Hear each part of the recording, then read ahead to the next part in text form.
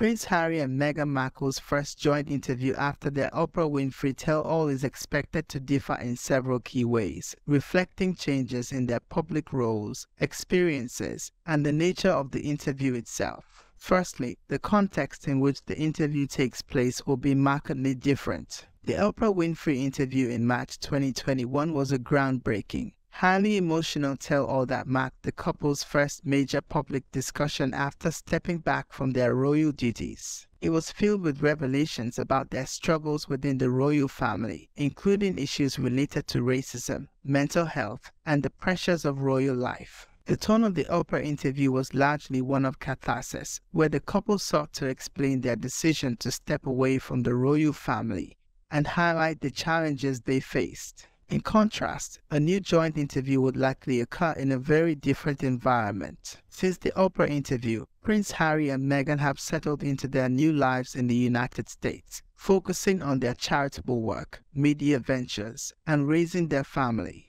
Any new interview would likely reflect this shift, with a greater emphasis on their current projects, including their work through the Archewell Foundation, their media productions, and perhaps even discussions on their personal growth since the Oprah interview. The tone might be more forward-looking and focused on their future endeavors rather than recounting past struggles. Additionally, the content of the interview is expected to be different. The Oprah interview was dominated by discussions of their relationship with the royal family, the controversies surrounding their exit, and the personal toll it took on them. In a new interview, while there may still be some reflection on their experiences, the focus might shift more toward their advocacy work, their roles as parents, and their views on broader societal issues. They might also discuss their projects in more detail, such as their Netflix and Spotify deals, their philanthropic efforts, and their ambitions outside the royal sphere. The platform an interviewer might also influence the differences in the interview.